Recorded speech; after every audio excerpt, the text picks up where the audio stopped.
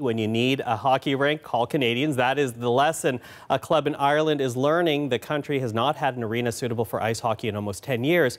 But with the help of the Montreal Irish community, that is set to change. We get the story from the CBC's Kate McKenna.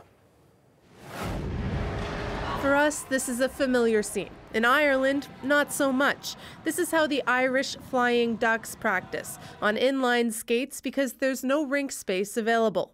We've nothing in the Republic of Ireland, so we train on wheels, or else the commercial pop-up rinks like the Christmas rinks. Ice hockey is still considered a niche sport in Ireland. Despite that, there are multiple teams, just nowhere to play. I suppose ice hockey is perfectly suited to Irish people. We have hurling, we have a lot of contact sports here.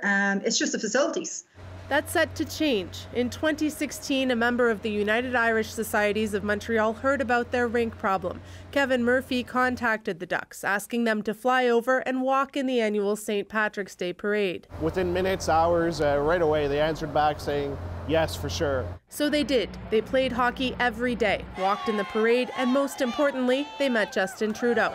They explained their rink problem to the Prime Minister. He really took it on. Like, he really understood what they wanted to do, and I won't say he promised, but he did tell them that he would do what he could. Trudeau remembered the Flying Ducks. 4 months later, when he was in Dublin on official business, he brought up the team with Irish officials. Your Prime Minister mentioned our club twice in his speech when he came to visit over here, which was phenomenal. From there, she says, the ball started rolling. They've secured funding, and they are in the final negotiations to reopen the rink that closed 10 years ago. The kids that just want to play a sport that they love, right? And it's the same thing here.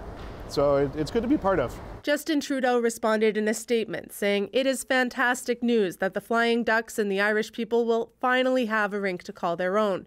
Having more Irish youth playing hockey and growing the game will enhance Canada and Ireland's already deep relationship and strong people-to-people ties. If everything goes according to plan, the rink should open this August. Some people from Montreal are planning on flying over for the grand opening.